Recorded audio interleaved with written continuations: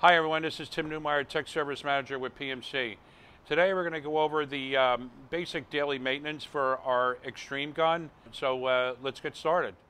Okay folks, so what we're going to do is just going to go over some basic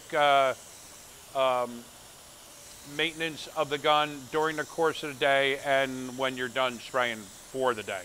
Okay, what I like to do is when we're breaking for lunch, or if you're not going to be spraying the gun for anything more than a half an hour or so, what I like to do is to close the manual valves.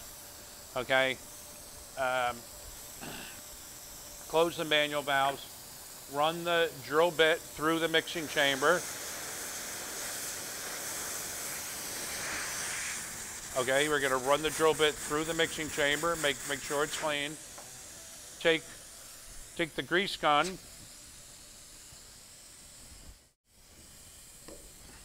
and give it a quick shot of grease.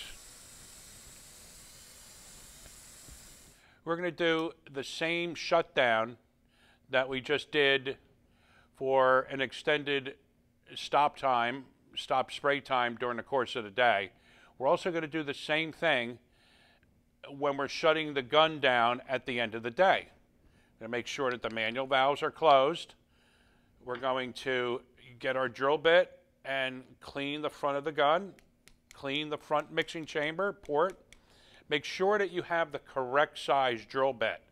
That is key. You have to make sure you have the right size for the corresponding mixing chamber that you're using. Make sure that you're cleaning the entire inside of the front nozzle of the mixing chamber.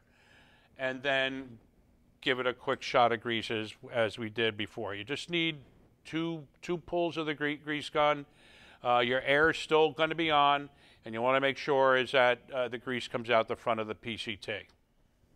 As we're cleaning the gun at the end of the day, cleaning the mixing chamber and putting grease into the gun, that's really all you have to do. There's no reason to take the gun off of the coupling block.